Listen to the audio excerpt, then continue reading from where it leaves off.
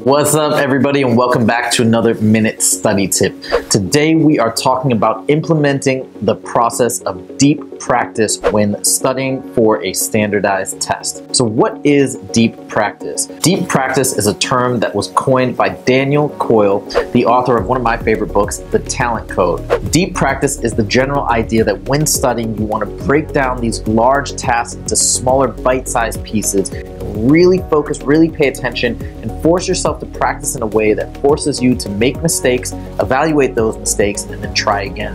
Now, this is the ultimate formula for really and truly mastering mathematics. There's two other important essential elements of deep practice. Number one is you have to have an ignition point. This is a launching pad for you to develop a passion for whatever you're pursuing. Now, that may seem difficult when you're prepping for a standardized test, but I believe that if you look at it and approach it like a game that can be won, you can achieve that ignition.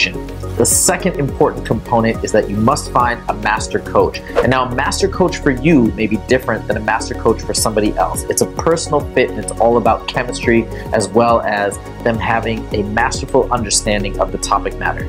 The most interesting part about deep practice is it not only enables you to perform well on a test, but it actually changes your brain chemistry.